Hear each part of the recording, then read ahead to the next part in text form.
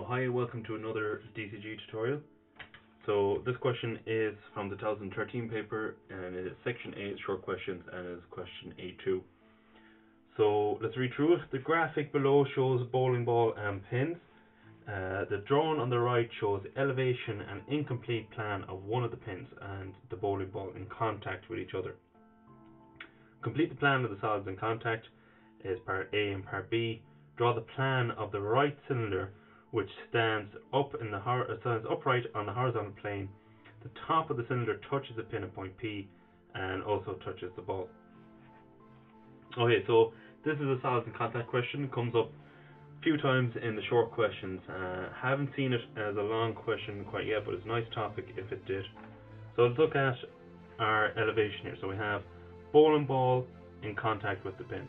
Okay, and the pin is an irregular shape to see in solids in contact, but as you see from the red circle here, it's based on a sphere, based on a circle or cylinder. Okay, so A, complete the plan of the solids in contact. So we have the plan of the pin, now we need the plan of the bowling ball. So first things first, the elevation is completed, so the center of the bowling ball will be, now let's double check we have our X, Y and our page set up correctly. We do. The center will be definitely right below where the center is in elevation, if that is the true position of it. Okay, it has to be on that line. But in order to find where on that line, we must swing the bowling ball around to the edge so that we see the point of contact between the between the pin and the bowling ball. So what I mean by that is we need to project this cylinder, rotate it around till it's touching right off the edge. So to do that, the point of contact will be, because this is based on a curve, it's going to be right on the edge here. It will be same center. So what we're going to do is, here is our point of contact between the bowling ball and the pin. So if I get the center, or sorry, the radius of that bowling ball. So to get the radius of that bowling ball, step it off from our point of contact, we will find the center of the bowling ball as a rest house here on the edge. So I'm just going to draw that in. You don't need to. Once you find the center, it's fine. Draw that in lightly.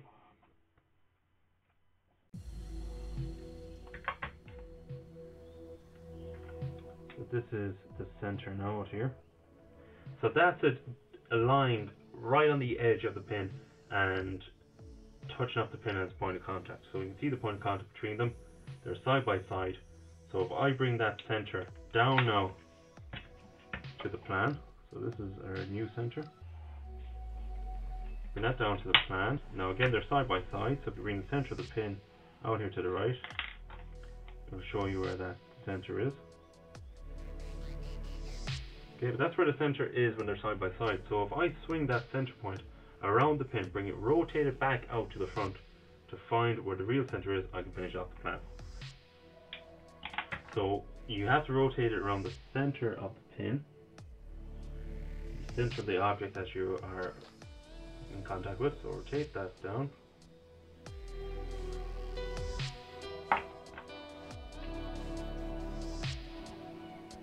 And where it cuts across where the center was originally in the elevation, that is the center of the bowling ball. The bowling ball is always going to be the same radius, so if you get the same radius from the elevation, you can draw that in.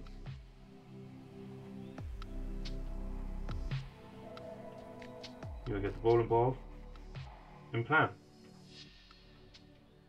And I'm not going to draw that in strong yet, just to see what part B is, alright, okay? So, because the other, if it's going to be sphere, it could sit in on top of it, alright? Complete the plan and solve the contact. It doesn't ask for the point of contact, okay? But just in case it did, you join the two centers together, okay? The point of contact would rest where the two meet, and they're touching here. They're not overlapping, they're touching dead center there, so that would be where the center is, okay? So, part B, draw the plan. Okay, so just asking for the plan of a right cylinder which stands upright on the horizontal plane. So if it's upright, and it's a cylinder. The horizontal plane is represented as the XY line in elevation. So if it's standing on XY line upright in elevation and it's a cylinder, the shape it's going to give you in plan is going to be a circle, okay? It's going to be a true shaped circle. So it's going to be a circle down here somewhere. The top of the cylinder touches the pin at point P and also touches the ball. So it is touching the pin at point P, so it's in the front here, that's point P. So it's touching there and it's also touching the ball and ball. Now, what would be great is if they gave you the radius of the cylinder and then you could go about drawing it in. But because they haven't, there's a certain process you need to do. So first things first, if I join, we know it's touching point P, so if I join the center of the pin to the point P and extend out, I'll put that in a different color, put that in green.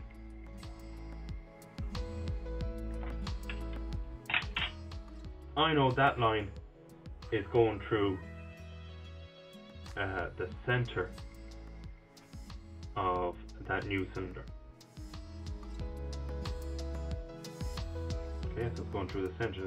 Basically, you're working backwards. Like if I joined the center of this bowling ball to the center of the pin, and where across where they met will give you a point of contact. In this case, working backwards, you join the point of contact to the center, and that will give you a center line. Okay, so this is the center line here. Next, touching off point P, so it is resting on that surface here and off the bowling ball. Okay, what that means is it's not given a radius, but it will be touching off them, so it'll be equally spaced between that curve and this curve. So we use loci to find the center, and what that means is we do certain measurements off from the edge of the two circles, and where they join up will give you another center line, and that will be that's your loci method to find the center. So what I'm going to do is I'm going to extend out the center line here of the pin, and I extend out down here out of the way somewhere the center line of the bowling ball. And keep this nice and light now. What we're going to do is we're going to do a set of measurements. So we'll go out every 5 mil and we'll do, I don't know how many of them, let's go. So 1, 2, 3, 4, 5. We'll do 5 should be enough, I think. Same thing down here. Extend it out. Center line there, so we have 1, 2, 3, 4, 5. Now what's happening here is the sphere or the cylinder is equidistant between the two surfaces. So by doing these distances and join them together, we'll get a center line. So we need to rotate those lengths now around the individual centers. So if I rotate that around here, and rotate the other 5 mil here, so we rotate each one around, and where they meet will give you a point on your center line. Okay, so keep going now and do the rest.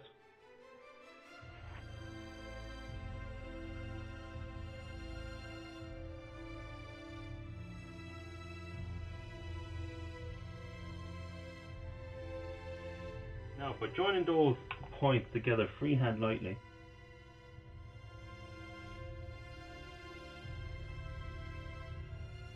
I'm going to put in here green just so it stands out. We now have a second center line.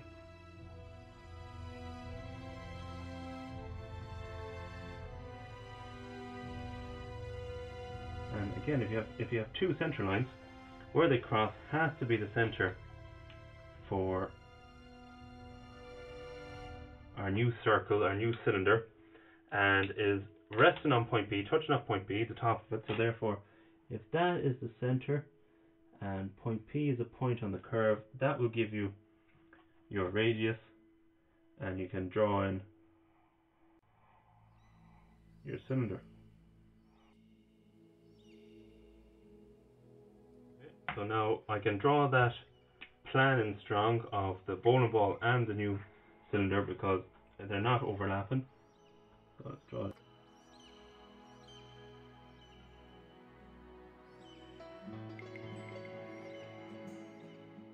Question done. So that's part A done. That was the plan of the bowling ball, and part B then is also done. That is the new cylinder. So it only asks for the plan, so there's no need to do the elevation. So nice little solid contact question there. If that helped, leave a like, and if you want to see certain questions done, you just leave a comment in the comment section below. Okay, thank you and good luck.